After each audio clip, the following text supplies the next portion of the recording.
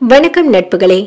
எழுத்தாளர் ஸ்வாதி லக்ஷ்மியின் ஆடியோ நாவல் சேனலுக்கு உங்களை அன்புடன் வரவேற்கும் நான் உங்கள் ஆர்ஜே கிருத்திகா ராஜ். இதுவரை நமது சேனலை சப்ஸ்கிரைப் செய்தவர்களுக்கும் தொடர்ந்து கமெண்ட்ஸ் மற்றும் லைக்ஸ் தந்து ஆதரவு தருபவர்களுக்கும் எங்களது இதயம் நிறைந்த நன்றிகள். இதோ உங்கள் செவிகளை நிறைக்க மகிழ்மதியின் அரசன் கதையில் இருந்து அடுத்த அத்தியாயம். அத்தியாயம் 34. மகிழ்மதி ஆலிவரின் கிளையண்டை பார்க்க சொன்ன ஹோட்டலிற்கு முன்பே சென்று ரிசப்ஷனில் அமர்ந்தவள் தன் மடிக்கணினியில் தகவல்களை பார்க்க ஆரம்பித்தாள். அடுத்த சில நிமிடங்களிலேயே அவளுக்கு கிளையண்ட் சைடு இருந்து கால் வந்தது. அந்த ஹோட்டலிலேயே இருந்த மினி சைஸ் கான்ஃபரன்ஸ் ரூமின் நம்பரை கூறி பேசிய கிளையண்ட் பெண் வர சொன்னாள். மகிழ்மதி அதற்குள்ளே வந்து விட்டார்களா என யோசித்தபடி மடிக்கணினியை பார்த்தபடியே லிப்டில் ஏறி அங்கு சென்றாள். மகிழ்மதி லிப்டில் ஏறிய அடுத்த கணம் ஷீ இஸ் கம்மிங் என்ற மெசேஜ் பறந்தது. மகிழ்மதி கான்ஃபரன்ஸ் அறையை அடைந்ததும் hi miss Harikrishna, I am Laura என கிட்டத்தட்ட 40 வயதுடைய இங்கிலாந்து நாட்டை சேர்ந்த அப்பெண்மணி தன்னை மகிழ்மதியிடம் அறிமுகம் செய்து கொண்டு பேச ஆரம்பித்தார். மகிழ்மதியும் அவரிடம் தன்னை அறிமுகப்படுத்திக் கொண்டு அமர்ந்து லேப்டாப்பை திறந்தாள். உடனே லாரா ஆங்கிலத்தில், நான் இன்னைக்கு மார்னிங் கிளம்ப கொஞ்சம் டைம் ஆனதால பிரேக்ஃபாஸ்ட் சாப்பிடல, சோ கொஞ்சம் டயர்டா இருக்கு மகி, ஜூஸ் சொல்லியிருக்கேன், வந்ததும் பேசலாம் என்றாள். மகிழ்மதி, ஓ ஷியோர், நோ ப்ராப்ளம் லாரா, நான் அதுவரை ரெஃபரன்ஸ் பாக்குறேன் என்று விட்டு பார்க்க ஆரம்பித்தாள். லாரா போனை பார்த்தபடியே கேஷுவலாக எழுந்து நடக்க ஆரம்பித்தாள். டோரை தட்டும் சத்தம் கேட்டதும் லாரா தானே சென்று ஜூஸ் அடங்கிய ட்ரேயை வாங்கி கொண்டு மகிழ்மதியிடம் வந்தவள் ட்ரேயை கீழே இறக்கி மகிழ்மதியை ஒன்றை எடுத்துக்கொள்ள சொன்னாள். மகிழ்மதியும் கொஞ்சம் டயர்டாக இருந்ததால் குடிக்கலாம் என யோசித்து தேங்க்யூ என்றபடி ஒன்றை எடுக்க சென்றாள். அப்பொழுது லாராவின் கை கிடுகிடுவென நடுங்கியது. அதில் மகிழ்மதி கையில் எடுக்க சென்ற கிளாஸில் இருந்த ஜூஸ் அவளின் இடையின் மீதே தழும்பியது. மேலும் ட்ரேயில் இருந்த மற்றொரு ஜூஸும் எதிர்பாராத விதமாக கவிழ்ந்து மகிழ்மதியின் மீதே கொட்டியது. அதில் பதறிய Laura, oh shit, so sorry மகி, சுகர் லெவல் கொஞ்சம் டிராப் ஆன போல இருக்கு, அதான் ஷிவர் ஆகிடுச்சு என்றவள் உடனே அருகில் உள்ள ட்ரேயில் வைத்துவிட்டு டிஷ்யூ பாக்ஸை எடுத்தாள். மகிழ்மதியின் உடையை தாண்டி உள்ளே சென்ற ஜூஸ் அவளின் இடையில் இருந்த டாட்டூவை நனைத்தது. அதனால் உடனே எழுந்த Mahishmati, it's okay Laura, don't panic, நான் வாஷ்ரூம் போயிட்டு கிளீன் பண்ணிட்டு வரேன், நீங்க வேற ஆர்டர் பண்ணி கொடுங்க, நோ வரிஸ் என்று விட்டு சென்றாள். அந்த நேரத்தில் விடுவிடுவென லாரா மகிழ்மதியின் போனை எடுத்துக்கொண்டு கவர் மாடல் முதற்கொண்டு ஒரே மாதிரியான உள்ள வேறொரு போனை அவ்விடத்தில் வைத்துவிட்டு வெளியே சென்று அங்கு நின்று இருந்தவனிடம் கொடுத்துவிட்டு வந்தவள் அங்கு வைத்த போனின் மீதும் பொருட்களின் மீதும் சிறிது ஜூஸை எடுத்து ஊற்றினாள். உள்ளே சென்ற மகிழ்மதி முடிந்த அளவு தன்னை சுத்தப்படுத்த ஆரம்பித்தாள். ஜூஸ் வேறு பிசுபிசுவென இருக்க டிஷ்யூவை வெட் செய்து துடைத்துவிட்டு கிட்டத்தட்ட 10-15 நிமிடங்களுக்கு மேல் கடந்துதான் வெளியே வந்தாள். மகிழ்மதி வெளியே வந்ததும் லாரா மீண்டும் அவளிடம் மன்னிப்பு கேட்டுவிட்டு புதிதாக வரவழைத்திருந்த ஜூஸை எடுத்து மகிழ்மதிக்கு கொடுத்தாள். மகிழ்மதி ஜூஸை வாங்கி வைத்துவிட்டு தன் லேப்டாப், போன் மற்றும் மற்ற பொருட்களின் மீது சிதறி இருந்த ஜூஸை ஒவ்வொன்றாக எடுத்து துடைத்தாள். அப்பொழுதுதான் போன் ஆன் ஆகாமல் இருப்பதை மகிழ்மதி கவனித்தாள். மனதில், சார்ஜ் தீந்துடுச்சா, முன்னாடி நோட் பண்ணலையே, இல்ல ஜூஸ் கொட்டினதால ஏதாவது ஆகியிருக்குமோ, தெரியலையே, வாட்டர் ப்ரூஃப் போன் தானே என யோசித்தவள், சரி கார்ல போகும்போது சார்ஜ் போட்டுக்கலாம் என முடிவு செய்து ஜூஸை பருகியபடி லாராவிடம் வேலை விஷயமாக பேச ஆரம்பித்தாள். கிளைண்ட் பக்கம் இருந்து என்னென்ன டாக்குமெண்ட்ஸ் வேண்டும், அதை எவ்வாறு தயாரிக்க வேண்டும், அதற்கான அவுட்லைன் என அனைத்தும் கூற ஆரம்பித்தாள். அதே நேரம் மகிழ்மதியை காணாமல் அவளுக்காக காத்திருந்த ஆலிவரின் கிளைண்டிடமிருந்து அவளின் சீனியர் ஜார்ஜுக்கு மெசேஜ் சென்றது. ஜார்ஜோ, ஓ மை காட், இந்த மகிக்கு என்னாச்சு, எப்பவும் முன்னாடியே போயிடுவாளே என்றபடி முதலில் மகிழ்மதிக்கு அழைத்து பார்த்துவிட்டு அவள் எடுக்கவில்லை என்றதும் ஆலிவருக்கு மெசேஜ் அனுப்பினார்.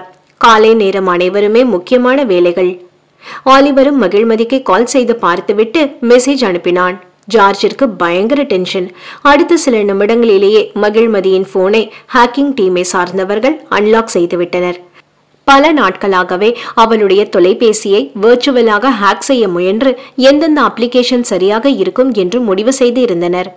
முதல் வேளையாக அவளுக்கு வந்த மெசேஜ் மற்றும் கால்களை பார்த்துவிட்டு ஆலிவருக்கு, ஹே ஆலிவ், நான் டாட்டூ ஷாப் வந்திருக்கேன், கொஞ்சம் உடம்பு முடியல, ஜார்ஜ் கிட்ட நீ எதுவும் சொல்லாத, நான் சமாளிச்சுக்கிறேன் என மெசேஜ் அனுப்பினர். ஆலிவர், ஓகே மகி, டேக் கேர், லஞ்ச் பிரேக்ல பேசுறேன் என்று அனுப்பினான். அதன் பிறகு ஜார்ஜிற்கு, சாரி ஜார்ஜ், என்னோட கிராண்ட்மாக்கு உடம்பு சரியில்லை. She is in ICU. So நான் யூஎஸ் கிளம்புறேன். ஃப்ளைட் கிடைச்சிடுச்சு. ஏர்போர்ட்ல இருக்கேன் இப்போ என அனுப்பினர். அதை பார்த்த George, O it's okay Mahi, I will take care. கிராணிக்கு ஒன்றும் ஆகாது. சேஃப் டிராவல் என அனுப்பிவிட்டு ஆலிவருக்கு மகிழ்மதி அனுப்பிய மெசேஜை ஃபார்வர்ட் செய்தார். அதை பார்த்த ஆலிவர், அடிப்பாவி, இந்த மகி என்ன இப்படி அனுப்பியிருக்கா? ஓ மை காட், ஸ்கூல்ல கூட இப்படி போய் சொன்னதில்லையே, வர வர ரொம்ப கேடியாகிட்டா என நினைத்தபடி ஜார்ஜிற்கு, எனக்கும் இப்பொழுதுதான் மெசேஜ் வந்தது என்று அனுப்பிவிட்டு மகிழ்மதிக்கு, இப்படியா போய் சொல்லுவ உன்ன என அனுப்பினான். உடனே மகிழ்மதியின் போனில் இருந்து, ஆலிவ் அப்புறம் பேசுறேன், இப்போ ஃபிளைட் மோட் ஆன் பண்ண போறேன், பாய் என அனுப்பிவிட்டனர்.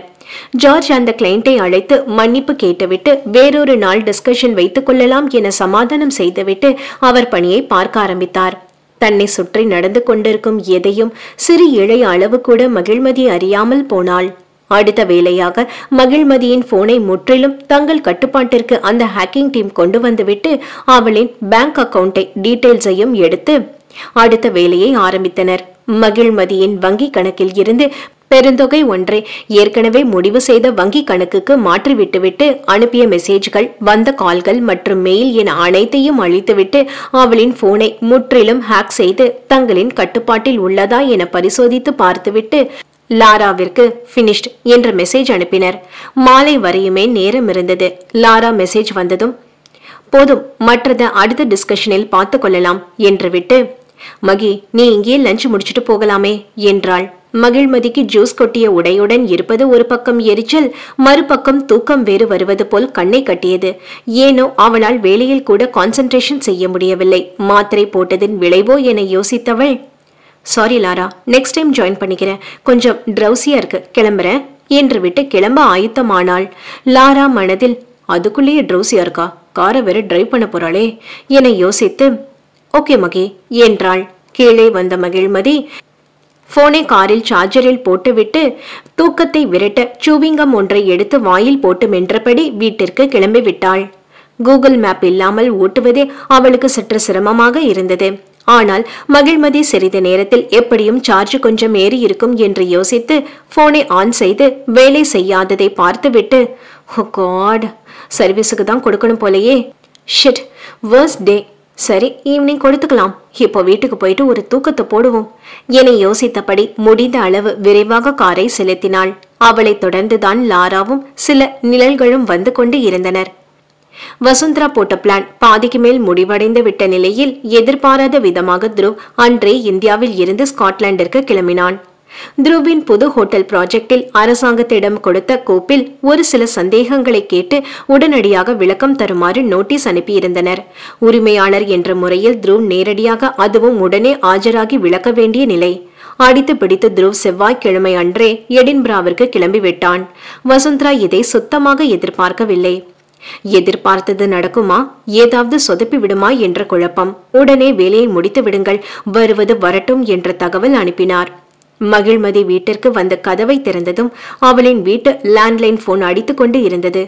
சத்தம் கேட்டு ஓடி வந்து எடுத்தாள். லாரா தான் அழைத்திருந்தாள்.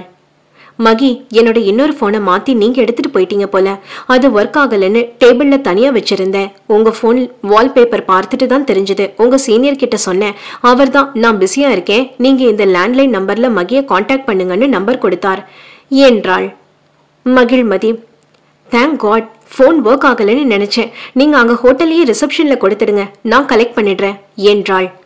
லாரா, அச்சோ, நீங்க போன் எடுக்காததால் நான் கிளம்பிட்டேன் மகி என்று விட்டு மேலும், இப்போ இந்த லொகேஷன்ல இருக்கேன் மகி, என்னோட வீடு இங்க இருக்கு என ஒரு இடத்தின் பெயரை குறிப்பிட்டாள். உடனே மகிழ்மதி, தேங்க் காட், என்னோட இடத்தை தாண்டிதான் நீங்க போகணும், நான் வந்து வாங்கிக்கிறேன், நீங்க இந்த கேஸ் ஸ்டேஷன்ல வெயிட் பண்ணுங்க என்றாள் வீட்டிற்கு அழைக்காமல். உடனே லாரா, இருக்கட்டும் மகி, நீ அப்பார்ட்மெண்ட் பேரு சொல்லு, நானே வந்து கொடுக்கறேன், என்னாலதான கன்ஃபியூஷன், மேலும் உன்னை அலைய வைக்கிறது எனக்கு கஷ்டமா இருக்கு என்றாள். மகிழ்மதி சரி என தன் அப்பார்ட்மெண்ட் பெயரை கூறியதும் லாரா 5 மினிட்ஸ்ல வரேன் என்று விட்டு வைத்தாள். அவ்விடத்தை அடைந்த லாரா அங்கு கேட்டில் இருந்த டிவைஸில் மகிழ்மதியின் வீட்டு எண்ணை எடுத்து கேட் திறக்கும் ஆப்ஷனை அழுத்தினாள். வெளியால் யாரும் உள்ளே அங்கு வசிப்பவரின் துணையின்றி உள்ளே நுழைய முடியாது. மகிழ்மதிக்கு லாரா கேட்டை திறக்க அனுப்பிய ரெக்வெஸ்ட் அவளின் லேண்ட்லைனிற்கு காலாக சென்றது. போனை மகிழ்மதி எடுத்ததும், நான் ரீச் ஆகிட்டேன் மகி, கேட் ஓபன் பண்ண கால் பண்ண என்றதும் மகிழ்மதி கேட் ஆக்சஸ் அன்லாக் பட்டனை அழுத்தினாள். கதவு திறந்து கொண்டது. லாரா உள்ளே நுழையும் பொழுது மகிழ்மதியும் லிப்டில் கீழே லாபிக்கு வந்துவிட்டாள் போனை வாங்க. மகிழ்மதியை பார்த்த லாரா, ச்சே, இவ வேற பட்டு பட்டுன்னு வந்துடுறா, போனை இங்கே கொடுத்துட்டா எப்படி ப்ராஜெக்ட் முடிக்கிறது, எத்தனை நாள் தான் இழுக்குமோ, பணம் பணம் பணம், எப்படியாவது வாங்கிடணும், என்ன பண்ணலாம் என யோசித்தவள் மகிழ்மதியின் கையில் போனை கொடுத்துவிட்டு, லாரா, ரெஸ்ட் ரூம் போகணும் மகி என்றாள். மகிழ்மதி, என்னோட அபார்ட்மெண்ட்டுக்கு போயிடலாம் வாங்க லாரா, எங்க கெஸ்ட் ரூம்ல டாய்லெட் இல்ல என தன்னுடன் 7:30 அழைத்து சென்றாள். மகிழ்மதி ஹாலில் இருந்த வாஷ்ரூமை லாராவிற்கு காட்டினாள். லாரா தன் கண்கள் மின்ன உள்ளே சென்றாள். பார்க்கும் பொழுதே அவளுக்கு தெரிந்தது அதை மகிழ்மதி உபயோகிப்பது இல்லை என்பது. அங்கு இருந்த ஷெல்ஃபை திறந்தவள் ஹேண்ட்பேக்கில் வைத்து இருந்த சில பொருட்களை எடுத்து நன்றாக உள்பக்கமாக சட்டென தெரியாதவாறு அங்கே இங்கே என விடுவிடுவென்று வைத்துவிட்டு மேலும் சிலவற்றை சத்தம் காட்டாமல் வெஸ்டர்ன் டாய்லெட்டில் மேல்புறம் ஃபிளஷ் செய்யும் இடத்தை தண்ணீர் சேமிக்கும் பகுதி திறந்து அதிலும் வைத்துவிட்டு முகத்தை கழுவியபடி வெளியே வந்தாள். மகிழ்மதி டிஷ்யூ பாக்ஸை லாராவிடம் கொடுத்துவிட்டு ஃபார்மாலிட்டிக்காக, ஹாட்டர் கோல்ட்ரிங்க்ஸ் லாரா என்றாள்.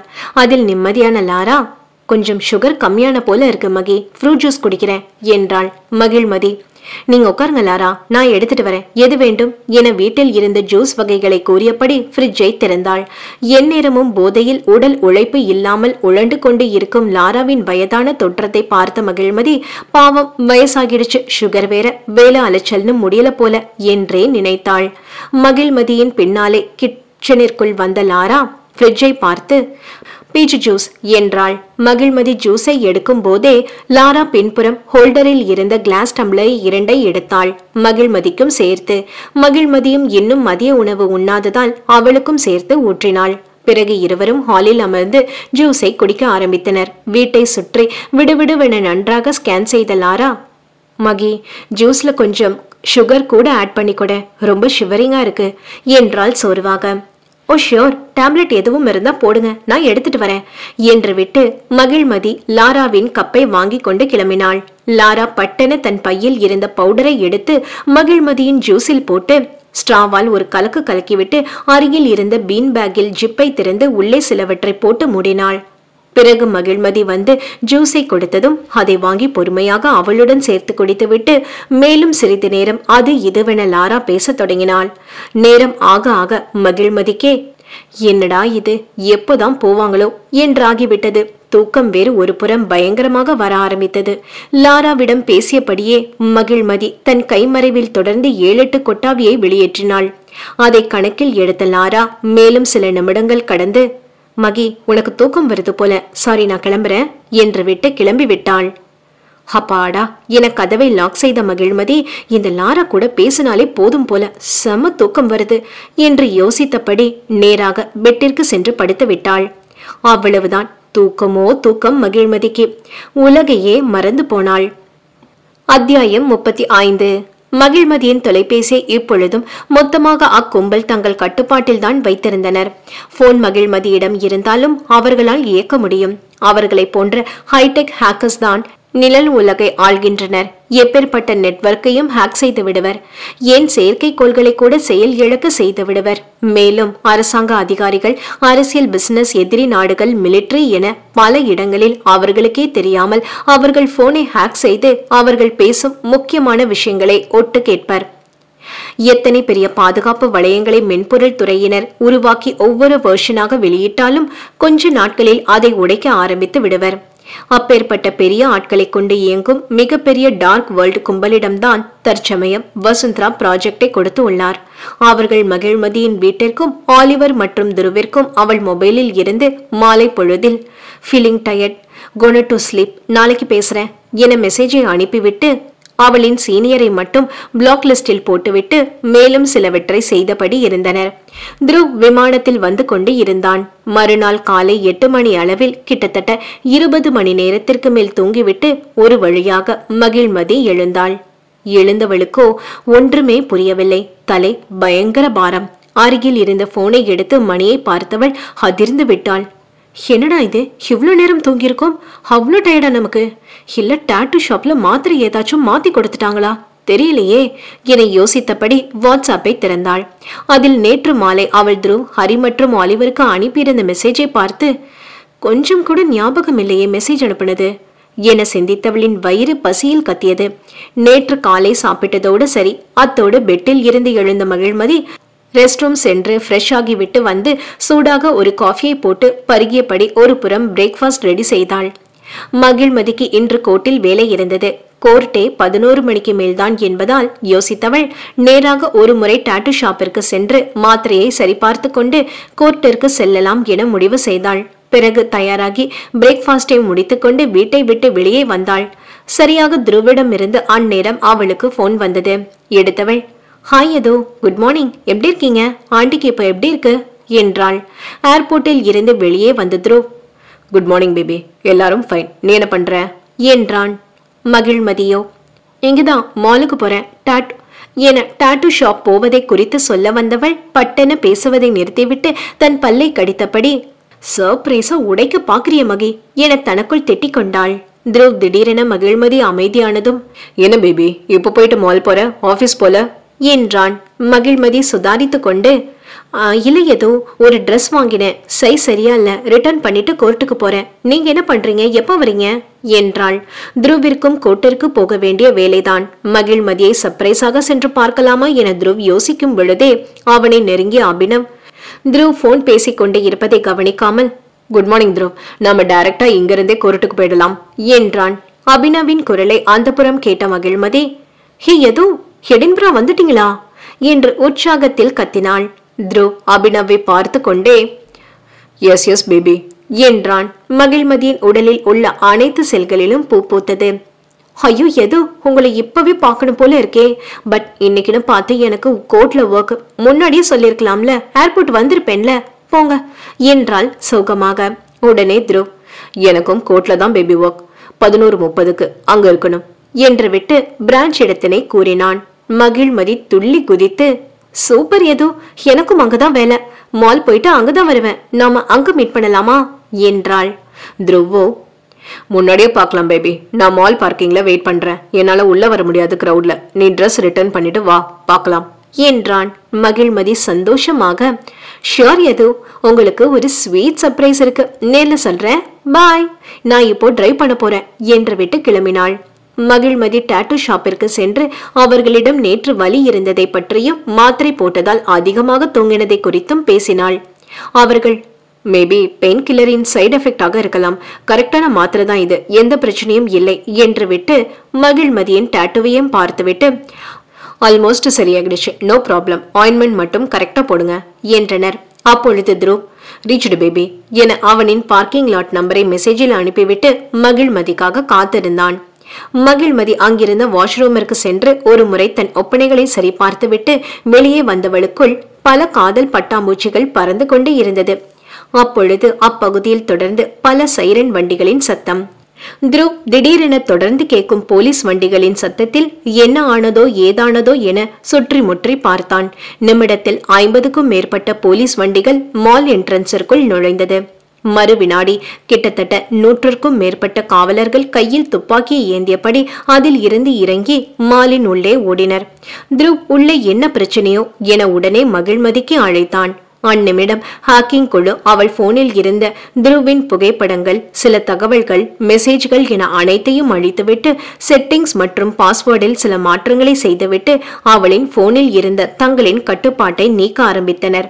எக்ஸ்கலேட்டரில் இருந்து இறங்கி வந்த மகிழ்மதி போனை எடுத்து 2 மினிட்ஸ் ஏதோ வந்துட்டேன் என பேசும் பொழுதே, miss Harikrishna, you are under arrest என்றபடி அவளை காவலர்கள் சுற்றி வளைத்தனர். அதிர்ந்த மகிழ்மதியின் கையில் இருந்த பொருட்கள் அனைத்தும் அதிர்ச்சியில் கீழே நழுவியது. தன் காதில் வந்து விழுந்த வார்த்தையை கேட்டு அதன் பொருளை கிரகித்த த்ருவிற்கு உலகமே தழகீழாய் சுற்றியது. மறு நிமிடம் காரில் இருந்து இறங்கியவன் அபினவ் மற்றும் பாதுகாவலர்கள் யாரின் பேச்சையும் கேட்காமல் மாலின் என்ட்ரஸை நோக்கி ஓடினான். மாலின் உள்ளே நுழைந்த த்ருவின் கண்கள் அங்கு கண்ட காட்சியில் அவன் இருதயம் வெடித்து சிதறியது. காவலர்கள் மகிழ்மதியின் 2 கரங்களையும் பின்புறம் சேர்த்து விலங்கினால் பூட்டிவிட்டு கால்கள் 2ஐயும் தனித்தனியாக உடன் இருந்த பெண் காவலர்களின் கால்களுடன் விலங்கினால் பிணைத்துக் கொண்டு இருந்தனர். தன் நிலவின் அதிர்ந்த ஒளி இழந்த இருண்ட முகத்தை பார்த்தவனின் உடலில் இருந்த செல்கள் அனைத்தும் உறைந்தது. ஹப்பி என பெருங்குரல் எடுத்து த்ருவ் அதிர்ச்சியில் கத்தினான். அத்தனை சலசலப்பையும் மீறி மகிழ்மதியின் காதில் த்ருவின் அழைப்பு விழுந்தது. எங்கே த்ருவ், எங்கே என குரல் வந்த திசையை நோக்கி தன் கண்களால் அலசினாள். மறு வினாடி அவளின் முகத்தை கருப்பு நிற முகமூடி கொண்டு மூடினர். த்ருவின் முகத்தை கூட அவள் இறுதியில் பார்க்காமல் போனாள். தன் கண்முன் நிகழும் நிகழ்வுகளின் தாக்கத்தில் த்ருவின் இதயம் தாறுமாறாக துடித்தது. உடலோ அதிர்ச்சியில் தடதடவென ஆடியது. அடுத்த அடி எடுத்து வைக்கும் திறன் அவனின் உடலுக்கு இல்லாது போனது. மகிழ்மதியை சுற்றி பல அடி தூரத்திற்கு மஞ்சள் நிற டேப்பை போலீசார்கள் பிடித்திருந்தனர். யாரும் அவளை நெருங்கா வகையில். அடுத்த சில வினாடிகளில் அனைவரையும் தள்ளி நிற்க சொல்லி உத்தரவிட்டுவிட்டு மகிழ்மதியை பாதுகாப்பு வளையத்திற்குள் வைத்துக் கொண்டு அவளை அழைத்து செல்ல தொடங்கினர். அதில் சுய நினைவை அடைந்த த்ருவ் வேக வேகமாக மகிழ்மதியை நோக்கி கூட்டத்தை விலக்கிவிட்டு நடக்க ஆரம்பித்தான். மஞ்சள் நிற டேப்பிடம் செல்ல போனவனை ஓடி வந்த அபினவும் பாதுகாவலர்களும் நகர விடாமல் இறுக்கி பிடித்தபடி பின்னோக்கி இழுத்தனர். இது மாதிரியான நேரங்களில் உணர்ச்சி வசப்பட்டு குற்றவாளியை நோக்கி ஓடுவது, கத்துவது, சண்டையிட முயல்வது போன்று எது செய்ய முயன்றாலும் யாராக இருந்தாலும் ஒரு நொடி கூட யோசிக்காமல் காவலர்கள் சுட்டு தள்ளி விடுவார்கள். எதுவாக இருந்தாலும் போலீஸ் ஸ்டேஷனில் லாயருடன் சென்றுதான் பேச வேண்டும். Abhinav த்ருவிடம், Dhruv please calm down, lawyer கூட போயிட்டு பேசலாம், என்ன விஷயம் தெரியல, அவசரப்பட வேண்டாம், உன்னை பார்த்து மகிழ்மதி ஓடி வந்தாலும் அவங்களோட உயிருக்கு தான் அது இன்னும் ஆபத்து, ப்ளீஸ் த்ருவ் என்றபடி பிடித்து கொண்டான். பிறகுதான் த்ருவ் ஒரு வழியாய் தன் தவறை உணர்ந்து அமைதியானான். அபினவிற்கும் பயங்கர அதிர்ச்சிதான் நடக்கும் நிகழ்வுகள். பொதுமக்கள் யாரும் நின்ற இடத்தில் இருந்து அசையக்கூடாது என உத்தரவு பிறப்பித்துவிட்டு கண்ணுக்கு தெரியாமல் கை கால்களில் தன் கட்டுப்பாடு இல்லாமல் நடக்க முடியாது. தத்தியவளை விடுவிடுவென காவலர்கள் அவ்விடத்தில் இருந்து அழைத்து சென்றனர். மறு வினாடியே அக்காணொளியை வசுந்தராவிற்கு அனுப்பினர். த்ருவ் உள்ளே இருந்த காவலர்கள் கட்டுப்பாட்டினை தளர்த்தியதும் வெளிப்புறம் மகிழ்மதியை அழைத்து சென்ற திசையில் ஓடினான். மாலை விட்டு காவலர்கள் வெளியேறியதும் மக்கள் கூட்டம் கலையத் தொடங்கி ஒரே சலசலப்பு.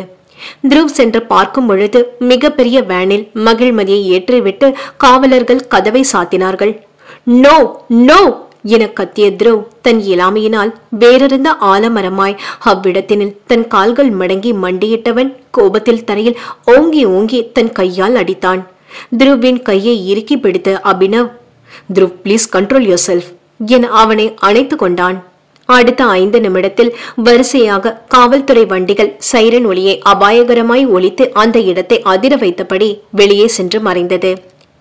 த்ருவ் தன் இதய சிறையில் காதல் என்னும் விலங்கினால் பிணைத்து வைத்திருந்த மகிழ்மதியை அதே காதலினால் இன்று வசுந்தரா பிரித்து வேறொரு சிறையில் அடைத்து விட்டார். சைரன் சத்தம் கொஞ்சம் கொஞ்சமாய் குறைந்து முற்றிலும் மறைந்தது. நட்சத்திரனை பிரிந்து நிலவு நீண்ட தூரம் சென்றுவிட்டு இருந்தது. த்ருவின் பாதுகாவலர்கள் இனி த்ருவ் இங்கு இருப்பது நல்லது இல்லை என அபினவிடம் கூறிவிட்டு சென்று காரை பார்க்கிங்கில் இருந்து அவன் அருகில் எடுத்து வந்து நிறுத்தி எப்படியோ அழைத்து சென்றனர். மகிழ்மதியை கைது செய்து அழைத்து சென்ற காவலர்கள் நம்மூர் போல் எடுத்ததும் அவளை அடிக்கவோ மிரட்டவோ இல்லை. முதலில் பொறுமையாகவே கையாண்டனர். போலீஸ் ஸ்டேஷனில் வண்டியிலிருந்து இறங்கியதும் அவளை தனியே ஒரு அறைக்கு அழைத்து சென்றனர். அங்கு 2 பெண் காவலர்கள், ஒரு பெண் மருத்துவர் மற்றும் ஒரு பெண் மென்டல் ஹெல்த் அட்வைசர் என 4 பேர் இருந்தனர். முதல் கட்டமாக விலங்குகளை நீக்கிவிட்டு அவள் அணிந்திருந்த ஆபரணங்கள் மற்றும் உடைகள் என ஒன்று விடாமல் அனைத்தையும் களைய சொல்லிவிட்டு பரிசோதிக்க ஆரம்பித்தனர். Strip test. சில நேரங்களில் குற்றவாளிகள் ஏதாவது ஆயுதங்களை மறைத்து வைத்திருக்கலாம், சைனடு போன்றவற்றை வைத்திருக்கலாம், அல்லது மனித வெடிகுண்டாக கூட இருக்கலாம் என உடைகளை களைய செய்துவிட்டு பரிசோதிப்பர். மனித வெடிகுண்டா என பார்க்க உடல் முழுக்க ஆங்காங்கே தோலில் ஒரு அட்டை போன்ற ஸ்ட்ரிப்பை வைத்து உரசி உள்ளுக்குள் உடலில் ஏதேனும் கெமிக்கல்ஸ் உள்ளதா என பார்ப்பர். என்னதான் பெண் காவலர்கள் மகிழ்மதி எந்தவித அவமானத்தையும் ஆடைகளை நீக்கிவிட்டு பரிசோதிக்கும் பொழுது உணரக்கூடாது, அவளின் டிக்னிட்டி எங்கும் அடிபடக்கூடாது என்ற வகையில் அவளை மிக மரியாதையாய் பொறுமையாய் அதுவும் இந்த மாதிரியான பரிசோதனையில் நடத்தினாலும் அவர்களின் கரங்கள் தன் வெற்றுமேனி முழுக்க படிந்து பயணிக்க தொடங்கியதும் அவளை மீறி அவள் கண்களில் இருந்து சில நீர்த்துளிகள் பெருகி உருண்டோடியது. உடல் முழுக்க கூசியது அவளுக்கு. உடன் இருந்த மனநல advisor, don't worry miss Hari Krishna, please B relax, உங்களுக்கு தெரியாதது இல்ல, இது சாதாரண ப்ரொசீஜர் என அவளை அமைதிப்படுத்திக் கொண்டே இருந்தார். மகிழ்மதி முயன்று தன் கண்ணீரை உள்ளிழுத்து திடப்படுத்தி கொண்டாள். அடுத்த கட்டமாக மருத்துவர் அவள் ஏதேனும் போதைப் பொருளை உண்டு உள்ளாளா என பார்த்துவிட்டு உடல் நிலையையும் பரிசோதித்துவிட்டு இரத்த மாதிரிகளை எடுத்துக்கொண்டு அவளின் உடலில் ஏதேனும் காயங்கள் உள்ளதா என பார்த்து குறித்து கொண்டு மேலும் பல தனிப்பட்ட கேள்விகளையும் அவளிடம் கேட்டு அனைத்தையும் குறித்து கொண்டார்கள். அவளின் புது டாட்டுவேனையும் பரிசோதித்து அது சீக்கிரம் குணமடைய தேவையான மருந்தினையும் மருத்துவர் எழுதி போலீசாரிடம் கொடுத்தார். பிறகு அவளின் பொருட்கள் அனைத்தையும் ஒரு பெரிய கவரில் போட்டு சீல் வைத்துவிட்டு குற்றவாளிகளுக்கான வெளிர் நீல நிற உடையை கொடுத்து அணிய செய்து அவளை வெளியே அழைத்து வந்தனர். அங்கு தலைமை காவலர் அமர்ந்திருந்தார். அவர் முன்பு இருந்த சேரில் மகிழ்மதியை அமர வைத்தனர். சுற்றி கேமராக்களும் வாய்ஸ் ரெக்கார்டரும் இருந்தது. விசாரணை ஆரம்பமானது. இதுவரை தான் என்ன தப்பு செய்தோம், என்ன பிரிவில் தன்னை கைது செய்தனர் என அறியாமல் இருந்தவள் வரிசையாக சுமற்றிய குற்றச்சாட்டில் நிலைக்குலைய தொடங்கினாள். ஏதோ தவறாக தன்னை அழைத்து வந்து விட்டனர், கேட்கும் பொழுது காரணம் சொல்லிக் கொள்ளலாம் என பொறுமை காத்தவளின் மூளை நரம்புகள் அதிர்ச்சியில் வெடித்து சிதற ஆரம்பித்தது. தலைமை காவலர், "I am sorry Krishna, I am Benjamin James" என தன்னை அறிமுகப்படுத்திக் கொண்டு அவளை கைது செய்ததற்கான காரணங்கள் மற்றும் ஆதாரங்களை அவளிடம் கூறத் தொடங்கினார். "மிஸ் ஹரிகிருஷ்ணா, உங்க வீட்ல இருந்து ஏடிசெக்ஸ், பியூப்சி போன்ற தடை செய்யப்பட்ட மருந்துகள், நரம்பு மண்டலத்தை முற்றிலும் பாதிக்கும் தடை செய்யப்பட்ட கொக்கோஜி வகை போதைப் பொருட்கள் எடுத்தோம். அது மட்டும் இல்லாம லைசன்ஸ் இல்லாத லேசர் கன்ஸ், பொதுமக்களுக்கு உபயோகிக்க அனுமதி அளிக்காத AY-406 டைப் கன்ஸ் எடுத்திருக்கோம். இது எதுவுமே நாங்க எங்க நாட்டில் விற்கவோ உபயோகப்படுத்தவோ அனுமதிப்பது இல்லை. அது மட்டுமில்ல, நீங்கள் உங்கள் பர்சனல் பேங்க் அக்கவுண்டில் இருந்து இந்த அக்கவுண்டிற்கு, அதுவும் எங்களுக்கு எதிராக செயல்படும் நாட்டிற்கு இவ்வளவு பெரிய அமௌண்ட்டை டிரான்ஸ்பர் பண்ணி இருக்கீங்க. அதோட ரீசன் என்ன? அந்த நாட்டில்தான் இந்த பொருள் லீகல். ட்ரக்ஸை யார்கிட்ட இருந்து வாங்கினீங்க? மணி சென்ட் பண்ணீங்களே, அவங்க தான் உங்களோட சப்ளையரா? அந்த வெப்பன்ஸ் எதுக்கு, எப்படி, யார் மூலம் அதை டிஸ்ட்ரிபியூட் பண்ணீங்க? உங்களோட மோட்டிவ் என்ன? யாரெல்லாம் உங்க கூட இன்வால்வ் ஆகியிருக்காங்க சொல்லுங்க. எல்லாத்துக்கும் எங்க கிட்ட ப்ரூஃப் இருக்கு. சோ ப்ளீஸ் உண்மையை மட்டும் சொல்லுங்க" என்றார். ஒவ்வொன்றாக சொல்ல சொல்ல மகிழ்மதிக்கு பயங்கர அதிர்ச்சி. தன் மீது வரிசையாக சுமற்றிய குற்றச்சாட்டுகளை கேட்டு அவளுக்கு தலை சுற்றியது. உடனே மகிழ்மதி, "இது எதுவுமே எனக்கு தெரியாது, எதுலயும் எனக்கு சம்பந்தம் இல்ல, நீங்க தப்பா என்ன அரெஸ்ட் பண்ணியிருக்கீங்க பெஞ்சமின்" என்றாள் உறுதியாக. பெஞ்சமின் முகத்தில் ஒரு புன்னகை. எல்லா குற்றவாளியுமே முதலில் சொல்வது இதுதானே என்னும் வகையில். அப்புன்னகையை பார்த்த மகிழ்மதிக்கு ஆத்திரம் தலைக்கேறியது. "Why are you laughing, Benjamin? சிரிக்கிற அளவுக்கு இங்க நான் எதுவும் ஃபன்னா சொல்லல. ஃபர்ஸ்ட் நீங்க வச்சு இருக்கிற ப்ரூஃப்ஸை என்கிட்ட காமிங்க பெஞ்சமின். நீங்க சொல்ற எதுவுமே உண்மை இல்ல. என்னோட டாடுக்கு இன்ஃபார்ம் பண்ணுங்க. நெக்ஸ்ட் என்னோட சீனியர் லாயர் வில்லியம்ஸ் கான்டாக்ட் பண்ணுங்க. எனக்கான கிரிமினல் லாயர் வரட்டும்" என்றாள் தைரியமாக. அத்தியாயம் 36. பெஞ்சமின், "கூல் மிஸ் ஹரிகிருஷ்ணா" என்றபடி எழுந்து அங்கிருந்த ப்ரொஜெக்டரை ஆன் செய்து அவளிடம் ஆதாரங்களை காட்டத் தொடங்கினார்.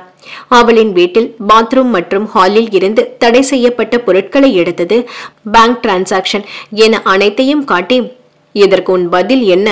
என்பது போல் மகிழ்மதியை பார்த்தார். மகிழ்மதிக்கு பார்த்ததும் பக்கென இருந்தது. "நோ, இதுக்கு வாய்ப்பே இல்ல. எப்படி என்னோட பிளாட்டுக்கு வந்துச்சு தெரியல. அதே மாதிரி நான் மணி எதுவும் டிரான்ஸ்பர் பண்ணவே இல்ல. எப்படி நடந்திருக்கும் தெரியல. யாரோ வேணும்னு இதை எல்லாமே பண்ணிருக்காங்க. என்னோட அனுமதி இல்லாம பேங்க் டிரான்சாக்சன் வாய்ப்பே இல்ல" என்றாள் கலக்கமாக. அடுத்து அவளின் அபார்ட்மெண்டில் பதிவு செய்த சிசிடிவி காணொளியை எடுத்து காட்டினர். கடந்த 7 நாட்களுக்கான பதிவுகள் மட்டுமே அவள் அபார்ட்மெண்டில் சேமித்து வைப்பர். அடுத்த நாள் வர வர முன்தின பதிவுகளை சிஸ்டம் ஆட்டோமேட்டிக்காக அழித்துவிடும். அதில் கடந்த 7 தினங்கள் மகிழ்மதி மற்றும் லாராவை தவிர யாரும் அவளின் வீட்டிற்கு வந்திருக்கவில்லை. பணிப்பெண் கூட வந்திருக்கவில்லை. பெஞ்சமின் சிசிடிவியில் லாராவை காட்டி, "இவங்க யார்? அவங்களுக்கும் உங்களுக்கும் என்ன சம்பந்தம்?" என மகிழ்மதியிடம் விசாரித்தார். மகிழ்மதியோ, "அவங்க லாரா நேத்துதான் ஹோட்டல் போயிட்டு பார்த்து என்னோட கிளைண்ட் சீனியர் ஜார்ஜ் தான் எனக்கு அந்த ஒர்க்கை அசைன் பண்ணாங்க. நேத்து நான் அவங்க கூட தான் கான்ஃபரன்ஸ் முடிச்சுட்டு மதியம் என்னோட வீட்டுக்கு வந்தேன். அப்போ அவங்களோட போனை நான் மாத்தி எடுத்துட்டு வந்துட்டேன். சோ அவங்க திரும்ப என்னோட வீட்டுக்கு வந்து கொடுத்தாங்க. அவங்களுக்கும் எனக்கும் வேற எந்த சம்பந்தமும் இல்ல. நீங்க ஹோட்டல் சிசிடிவி பாருங்க, ஜார்ஜ் கிட்டையும் கேளுங்க" என்றாள். அது வரைக்குமே அவளுக்கு லாராவின் மீது எந்த சந்தேகமும் வரவில்லை. அங்கிருந்து எழுந்த Benjamin, "okay miss Harikrishna, wait பண்ணுங்க, கொஞ்சம் நேரத்துல வரேன்" என்று விட்டு வெளிவந்தவர் மகிழ்மதியின் சீனியர் ஜார்ஜை உடனே அழைத்து வர சொல்லிவிட்டு அவளின் வீட்டிற்கு மற்றும் அலுவலகத்திற்கு தகவல் சொல்லிவிடப்பட்டதா என அவரின் கீழ் பணிபுரியும் காவலரிடம் விசாரித்தார். அவர், எஸ் பெஞ்சமின், ஃபர்ஸ்ட் அவங்க பேரண்ட்ஸுக்கு தான் காண்டாக்ட் பண்ணோம். பட் யூஎஸ்ல நைட்னால அப்போ அவங்கள ரீச் பண்ண முடியல. அடுத்து அவங்க சீனியர் வில்லியம்ஸிற்கு இன்ஃபார்ம் பண்ணோம். அவர் மகிழ்மதியோட பேரண்ட்ஸுக்கு உடனே வேற காண்டாக்ட்ல மூலம் இன்ஃபார்ம் பண்ணிட்டார். வில்லியம்ஸ் உடனே கோர்ட்ல பெர்மிஷன் வாங்கிட்டு கிரிமினல் லாயரோட வரேன்னு சொன்னார். யூஎஸ்ல இருந்தும் பேசினாங்க. அமெரிக்கன் எம்பசிக்கும் தகவல் கொடுத்தாச்சு என நடந்தவற்றை கூறினார். அங்கு மகிழ்மதியை கைது செய்யப்பட்டதாக தனக்கு வந்த தகவலை குறித்து வில்லியம்ஸ் ஹரியிடம் பேசிவிட்டு உடனே துருவிற்கு தான் அழைத்தார். காரில் சென்று கொண்டிருந்த துருவிற்கோ மூளை சுத்தமாக வேலை நிறுத்தம் செய்துவிட்டு இருந்தது. அவனின் நிலையை உணர்ந்த அபினவ் தான் துருவிடம் இருந்து போனை வாங்கி வில்லியம்ஸிடம் பேசிவிட்டு வைத்திருந்தான். சிறிது நேரத்தில் காவல் நிலையம் வந்த ஜார்ஜிடம் பெஞ்சமின் தனக்கு தேவையான கேள்விகளை கேட்டுக்கொண்டு அவரின் போனில் இருந்த தகவல்களை நகல்களாக எடுத்துக்கொண்டு போனையும் வாங்கி வைத்துக்கொண்டு எங்கேயும் வெளிமாநிலத்திற்கு செல்லக்கூடாது என்று நிபந்தனையின் பெயரில் அனுப்பி வைத்தார். பின்பு வேறொரு காவலரை அழைத்து ஹோட்டல் ஃபுட்டேஜ்களையும் எடுத்து வர சொன்னார். மகிழ்மதி அதே இடத்தில்தான் அமர்ந்திருந்தாள். மீண்டும் அவ்வரைக்கு வந்த பெஞ்சமின் மகிழ்மதியின் முன்பு அமர்ந்தார். முன்பு அவர் கண்களில் இருந்த பொறுமை இப்பொழுது சிறிது விடை பெற்று சென்று இருந்தது. மிஸ் ஹரிகிருஷ்ணா, நேத்து உங்க கிராண்ட்மாக்கு உடம்பு சரியில்லை, யூஎஸ் போறேன்னு ஏன் உங்க சீனியர் கிட்ட போய் சொன்னீங்க? ஹோட்டல் போனேன்னு என்கிட்ட சொன்னீங்க, உண்மையா போனீங்களா? அப்புறம் ஏன் கிளைண்ட்டை மீட் பண்ணல? நீங்க கிளைண்ட்னு சொன்ன லாரா தான் உங்க பார்ட்னரா என்றார். அதிர்ந்த மகிழ்மதி, வாட், என்னோட கிராண்ட்மாக்கு நான் உடம்பு சரியில்லைன்னு சொன்னேனா? நான் ஏன் அப்படி சொல்லணும்? யார் சொன்னாங்க நான் அப்படி சொன்னேன்னு? நேத்து நான் என்னோட சீனியர் ஜார்ஜ் எனக்கு அசைன் பண்ண கிளைண்ட் லாராவை ஹோட்டல் போயிட்டு பார்த்தேன். அவங்க கூட ஒர்க் முடிச்சுட்டு தான் வீட்டுக்கு போனேன். நீங்க வேணா CCTV footage and client side கேட்டு செக் பண்ணிக்கோங்க. அப்போதான் நான் அவங்க போன் மாத்தி எடுத்துட்டு வந்துட்டேன். ஜார்ஜ் கிட்ட என்னோட லேண்ட்லைன் நம்பர் வாங்கி அவங்க எனக்கு காண்டாக்ட் பண்ணாங்க. அப்போதான் என் வீட்டுக்கு வந்து போனை கொடுத்தாங்க. ஆரம்பத்தில் இருந்தே நீங்க சொல்ற எதுவுமே நான் பண்ணல பெஞ்சமின் என்றாள். உடனே பெஞ்சமின், நேற்று ஜார்ஜின் போனிற்கு மகிழ்மதி அனுப்பிய மெசேஜ்கள் மற்றும் ஜார்ஜ் நேற்று மகிழ்மதி கிளைண்டை பார்க்கவில்லை என்று கூறிய பதிவுகள், ஆலிவருக்கு ஜார்ஜ் அனுப்பிய மெசேஜ்கள், ஆலிவரிடம் விசாரித்தது என அவன் அனுப்பிய மெசேஜ்கள், ஜார்ஜ் கிளைண்டிடம் பேசியது என அனைத்தையும் காட்டி, இது கூட உங்களுக்கு தெரியாம தான் நடந்ததா மிஸ் ஹரிகிருஷ்ணா? உங்களோட போனை கம்ப்ளீட்டா வாஷ் அவுட் வேற பண்ணிருக்கீங்க. அப்படி பண்ணா எதுவும் எங்களால ஸ்மெல் பண்ண முடியாதுன்னு நினைச்சீங்களா? யூகே போலீஸ் என்ன அவ்வளவு முட்டாளா என்றார் சற்று கோபமாக. மகிழ்மதி தன் தலையை அழுந்த பற்றி கொண்டாள். என்ன நடக்கின்றது? எதுவும் அவளுக்கு புரியவில்லை. தான் கனவு ஏதாவது காண்கின்றோமா என எதுவும் புரியவில்லை. அப்பொழுது நேற்று நான் கிளைண்ட் என்னும் பெயரில் பார்த்த லாரா யார்? அவள்தான் இதையெல்லாம் செய்ததா? தன்னை சுற்றி என்ன நடக்கிறது, எப்படி வெளிவருவது என அவள் யோசிக்கும் பொழுதே பெஞ்சமினும் அவளிடம், மிஸ் ஹரிகிருஷ்ணா, எப்படியும் உங்ககிட்ட இருந்து நாங்க உண்மையா வாங்க தான் போறோம். சோ நீங்களா அதை சொல்லிட்டா நல்லது. முக்கியமா உங்களுக்கு நல்லது. ஆஸ் அ லாயரா உங்களுக்கு நான் சொல்ல வேண்டியது இல்ல என்றார் அழுத்தமாக. மகிழ்மதிக்கு உள்ளுக்குள் கிளி பரவியது. தான் எவ்வளவு பெரிய சிக்கலில் சிக்கியுள்ளோம் என்பது புரிந்தது. சொல்லு சொல்லு என்றால் எதை அவள் சொல்லுவாள்? உடனே மகிழ்மதி, நேற்று காலை ஹோட்டல் சென்ற பின் லாரா அவளுக்கு போன் செய்ததில் இருந்து வீட்டிற்கு அவள் வந்து போனை கொடுத்துவிட்டு சென்றது வரை கூறிவிட்டு அதன் பிறகுதான் அடித்து போட்டது போல் தூங்கியது. அவள் தனக்கு ஏதாவது மயக்க மருந்து கொடுத்து இருக்க வாய்ப்பு உள்ளது என கூறி இன்றுதான் காலையில் எழுந்ததும் தயாராகி டாட்டூ ஷாப்பிற்கு சென்றது. அங்கு கூட இதை பற்றி விசாரித்தது என அனைத்தையும் ஒன்று விடாமல் கூறிவிட்டு, லாரா தான் கல்பிரிட்டுன்னு நினைக்கிறேன் பெஞ்சமின். ஹானஸ்டா சொல்றேன், எனக்கும் நடந்த விஷயத்துக்கும் சம்பந்தம் இல்ல. பட் இப்போ இருக்க சிச்சுவேஷன்ல நான் சொல்றது உங்களுக்கு பொய்யாதான் தோணும். ஈவன் என்னோட ஆபீஸ் லேப்ல கூட பாருங்க, நேத்து நான் நோட்ஸ் எடுத்தது இருக்கும் என்றாள். பெஞ்சமின் மகிழ்மதியிடம் மேலும் பல கேள்விகளை கேட்டு அவள் கூறிய அனைத்தையும் பதிவு செய்து கொண்டு விட்டு அவளை தனியாக லாக்கப்பில் விட்டு பூட்டிவிட்டு, உங்களுக்கான லாயர் வந்ததும் பேசலாம் என்று விட்டு சென்றார். சிறிது நேரத்தில் வில்லியம்ஸ் மூலம் துருவ் ஏற்பாடு செய்திருந்த லாயர் கோர்ட்டில் பெர்மிஷன் வாங்கி கொண்டு சென்று மகிழ்மதியை பார்த்து பேசிவிட்டு போலீசாரிடமும் பேசிவிட்டு வந்தார். வேறு யாருக்கும் கோர்ட்டில் அனுமதி கொடுக்கவில்லை. வெளிவந்த லாயர் துருவிடம் வில்லியம்ஸிடமும் மகிழ்மதி மேல் போடப்பட்ட வழக்குகள் மற்றும் அவர்கள் வைத்திருக்கும் ஆதாரங்கள் குறித்து கூறிவிட்டு, மகிழ்மதிக்கே ஆப்போசிட்டா தான் எல்லா எவிடன்ஸும் இதுவரை இருக்கு. அவங்க கிட்டையும் விசாரிச்சு பார்த்தாச்சு. லாரா தவிர வேற எதுவும் கிடைக்கல. லாரா வந்து வாய திறந்தாதான் உண்டு, இல்ல ஒண்ணுமே பண்ண முடியாது. எல்லா டெரரிசம் கேஸும் மகிழ்மதி மேல பெர்ஃபெக்டான எவிடன்ஸோட போட்டிருக்காங்க. எப்படியாச்சும் லாராவை கண்டுபிடிக்கணும். அதை விட லாரா உண்மையை சொல்லணும். இதுக்கு பின்னாடி யார் இருக்கா கண்டுபிடிக்கணும். இல்லனா கண்டிப்பா மகிழ்மதியை விட மாட்டாங்க. லாரா அண்ட் மகிழ்மதி ஃபுட்டேஜஸ பார்த்தா அவங்க 2 பேரும் ரொம்ப க்ளோஸ் போல தான் இருக்கு. நாம என்ன சொன்னாலும் ப்ரூஃப் இல்லாம நம்ப மாட்டாங்க. கோர்ட்ல போலீஸுக்கு பவர் கொடுத்துட்டா கண்டிப்பா எல்லா லெவல் டார்ச்சரும் மகிழ்மதிக்கு கொடுத்து உண்மையை வரவழைக்க பார்ப்பாங்க. அவங்கள அத்தோட மறந்துட வேண்டியதுதான் என்றார்.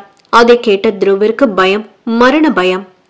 வேண்டும், அவனுக்கு மகிழ்மதி வேண்டும், அதுவும் இப்பொழுது வேண்டும். ஆனால் வரவைக்கும் மார்க்கம்தான் தெரியவில்லை. எத்தனை தீவிரவாத வழக்குகள் பற்றி செய்தியில் பார்த்துள்ளான். அக்குற்றவாளிகளின் உயிரை தவிர அனைத்தையும் நிச்சயம் உண்மையை வரவழைக்க எடுத்து விடுவார்களே. அதிலும் பெண்களுக்கு அவர்களின் மன உறுதியை குலைக்கும் வகையிலான சித்திரவதைகளை கொடுக்கப்படும். அதற்கெல்லாம் எதிர்கொள்ள உண்மையான தீவிரவாதிக்கு பயிற்சி கொடுத்து இருப்பர். ஆனால் மகிழ்மதி, துருவிற்கு நினைக்க நினைக்க அடிவயிறு பதறியது. தன் ஒரு பிடியை கூட அவளின் பட்டுமேனி தாங்காதே என நினைத்தவனின் கண்களும் இதயமும் குருதியை கக்கியது. பிறகுதான் துருவிற்கு ஞாபகம் வந்தது. லாயரிடம் மகிழ்மதியின் காதலனாக ஏன் என்னிடம் போலீசார் எதுவும் கேட்கவில்லை, இல்லை கண்டுபிடிக்கவில்லையா என. லாயர், இதுவரை அந்த மாதிரியான விஷயம் எதுவும் வெளியே யாருக்கும் தெரியாததால் கேட்கவில்லை என்று நினைக்கின்றேன். கேட்டால் பார்த்து கொள்ளலாம். நாமே எதுவும் கூற வேண்டாம். இல்லை என்றால் கேஸின் பாதையே மாற வாய்ப்புள்ளது. நாமே எதையும் எடுத்து கொடுத்து சிக்கல் செய்ய வேண்டாம். ஜட்ஜ் என்ன சொல்கின்றார் என பார்க்கலாம் என எச்சரித்தார். வில்லியம்ஸும் அதுதான் சரி என்றார். துருவ் மகிழ்மதியின் போனை போலீஸ் ஆராய்ச்சி செய்யும் பொழுது நிச்சயம் தன்னை தேடி வருவர் என நினைத்து கொண்டான்.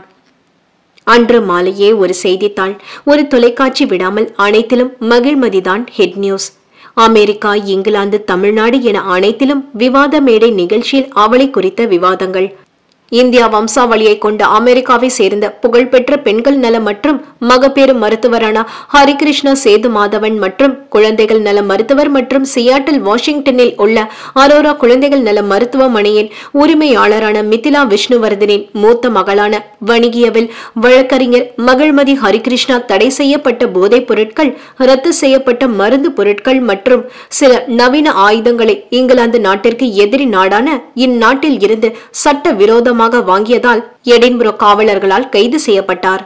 சட்ட விரோதமான பொருட்களை மகிழ்மதி யாரிடமிருந்து பெற்றார், அதை யாருக்கு கொடுக்கின்றார், பணமாற்றங்கள், இதன் பின்னணியில் யார் யார் உள்ளனர் என்பது குறித்த விசாரணை தொடங்கப்பட்டுள்ளது.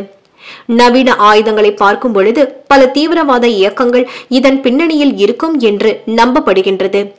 அத்தனை புகழ்பெற்ற குடும்பத்தை சார்ந்த மகிழ்மதி செய்த இச்செயல் அனைவரையும் திடுக்கிட செய்துள்ளது. அமெரிக்க அரசும் இது குறித்து பிரிட்டிஷ் அரசுடன் பேச்சுவார்த்தை நடத்தி வருகின்றனர் என பல வகையான செய்திகள். நியூஸை பார்த்த மகிழ்மதியின் பள்ளி, கல்லூரி, அலுவலக நட்புகள் என அனைவருக்கும் மிகுந்த அதிர்ச்சி. அவர்கள் தொடர்ந்து மகிழ்மதி அந்த மாதிரியான பெண் இல்லை என ட்விட்டரில் ஹேஷ்டேக்கை கிரியேட் செய்து பல வீடியோக்களை பகிர தொடங்கினர். இரவு மகிழ்மதி லாக்கப்பில் கொடுத்த உணவை நிர்பந்தத்தின் பெயரில் உண்டுவிட்டு அவ்விரவை பொட்டு தூக்கம் இன்றி கழித்தாள். மனம் முழுக்க எப்படி இப்படி என்ற சிந்தனையே. எந்த பக்கம் யோசித்தாலும் ஒரு மார்க்கமும் இல்லை. நிச்சயம் வேண்டும் என்றே யாரோ தன்னை இதில் சிக்க வைத்து உள்ளனர் என்பது அவளுக்கு நன்றாகவே புரிந்தது. ஆனால் யார், ஏன் என்ற கேள்விக்குதான் விடையில்லை. அக்கணம் அவளின் சிந்தனையில் துருவோ அவள் குடும்பமோ எதுவும் இல்லை. கண்முன் இருக்கும் மாபெரிய பிரச்சனை தான் ஓடிக்கொண்டு இருந்தது. எப்படியாவது இதிலிருந்து வெளிவர வேண்டும். ஒரு வினாடியை கூட வீணாக்க கூடாது. இல்லை என்றால் தன் வாழ்வே அவ்வளவுதான். யோசி யோசி என தன் மூளைக்குள் தொடர்ந்து கட்டளையிட்டு கொண்டு இருந்தாள். அங்கு துருவும் அதே சிந்தனையில்தான் ஒருவரை விடாமல் போட்டு துருவிக் கொண்டு இருந்தான். அவளுக்கு கிளைண்ட் சைடு அல்லது எங்காவது எதிரிகள் உள்ளனரா, எப்பொழுதாவது ஏதாவது கருத்து வேறுபாடு ஏற்பட்டதா என ஆலிவரிடம் கேட்டுக்கொண்டே இருந்தான். உள்மனமோ இப்பொழுது மகிழ்மதி என்ன செய்து கொண்டே இருப்பாள், அவளின் மனநிலை எவ்வாறு இருக்கும், நிச்சயம் பயந்து போய் இருப்பாள் என்ற பதைபதைப்பு ஒரு புறம். அவளுக்கு எதிரி தான் என்பதை அறியாமல் போனான். மறுநாள் காவல்துறையில் வில்லியம்ஸ், ஜார்ஜ், ஆலிவர், அவளுடன் பணிபுரியும் மற்ற ஊழியர்கள், அபார்ட்மெண்டில் அக்கம் பக்கம் உள்ளவர்கள், வீட்டு வேலையாள் மற்றும் இதுவரை அவள் ஹேண்டில் செய்த கிளையன்ஸ், சைடில் இருந்தவர்கள் என அனைவரையும் விசாரணைக்கு வர சொல்லி இருந்தனர். ஊரே லாராவை தேடிக்கொண்டு இருந்தது. ஆனால் லாராவோ அந்த பேஸ்மெண்ட் வீட்டில் மிக பாதுகாப்பாய் ராஜ போதையில் மகிழ்மதியிடம் பப்பில் வம்பு செய்த எட்வர்டுடன் உருண்டு கொண்டு இருந்தாள். அவளுக்கு தேவை அந்த ராஜபோதை மற்றும் போதை தெளியும் வரை இன்பமாக கழிக்க ஒரு ஆண். அதுதான் அவளின் சொர்க்கம். அவள் ஒருமுறை உபயோகிக்கும் உயர் ரக போதைப் பொருட்களின் விலையே பல கோடியை தொடும். எனவே யார் அவளுக்கு அந்த சொர்க்கத்தை அனுபவிக்க பணம் கொடுத்தாலும் சொன்ன வேலையை பக்காவாக முடித்து கொடுத்து விடுவாள். ஏன் இந்த வேலையை யார் அவளை செய்ய சொன்னார்கள் என்ற விவரம் கூட அவளுக்கு கூறப்படவில்லை. நாளை பிடித்து கேட்டாலும் தெரியாது. போலீசும் இரவு முழுக்க லாராவை வலைவீசி தேடிக்கொண்டு இருந்தனர். அவளின் ஐடென்டி கூட கிடைக்கவில்லை. ஹோட்டல் புக்கிங்கில் அவள் பணம் செலுத்தி இருந்த கார்டு கூட இன்டர்நேஷனல் கார்டு. அனைத்துமே போலி ஆவணங்கள். அவளின் புகைப்படத்தை தவிர ஒன்றும் இல்லை. யாருக்கும் காத்திராமல் மறுநாளும் விடியத் தொடங்கியது. வசுந்தராவிற்கு நிம்மதியோ நிம்மதி. அவர் நினைத்தது எதுவும் இதுவரை நடக்காமல் போனதில்லை. துருவெல்லாம் அவருக்கு ஒரு ஆளே இல்லை. 28 வருடங்களாக தொழில் மற்றும் பல வகையான மக்களுடன் அவருக்கு இருக்கும் அனுபவமிடம் துருவ் பக்கம் கூட போக முடியாது. அவர் வைத்த செக்கில் ராணி சிறைப்பட ராஜா தன் பலத்தை இழந்தான். இந்நிலையில் துருவின் வாழ்க்கை என்னாகுமோ? கதையில் அடுத்து என்ன நடந்தது என்பதை அடுத்த பதிவில் பார்ப்போம் நட்புகளே. இதுவரை தொடர்ந்து கதையை கேட்ட அனைவருக்கும் எங்களின் நன்றிகள் பல. தொடர்ந்து கதையை கேட்க சேனலை சப்ஸ்கிரைப் செய்யுங்கள். நோட்டிபிகேஷன் பெற பெல் ஐக்கானையும் தட்டிவிடுங்கள். அப்படியே லைக் அண்ட் கமெண்ட்டும் செய்து விடுங்கள். ஆசிரியர் உங்களின் கருத்துக்களை காண காத்துக்கொண்டு இருக்கின்றார். மீண்டும் சந்திப்போம். அதுவரை உங்களிடமிருந்து விடைபெறுவது நான் உங்கள் ஆர்ஜே கிருத்திகா ராஜ்.